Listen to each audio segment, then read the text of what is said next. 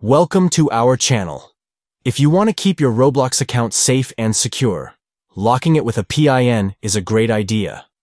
Today, I'll walk you through the steps to do just that using the AppLock app. First, let's download AppLock. Open the Google Play Store and search for AppLock. Once you find it, go ahead and download and install the app. Next, we'll set up AppLock. Open the app and create a pattern or PIN that you'll use to lock your applications. Make sure to grant the necessary permissions so that AppLock can function properly. Now it's time to lock Roblox. In AppLock, you'll see a list of all the apps installed on your phone. Scroll through and find Roblox, then tap the lock icon next to it. After you've done that, every time you try to open Roblox, you'll be prompted to enter the PIN or pattern you set up in AppLock.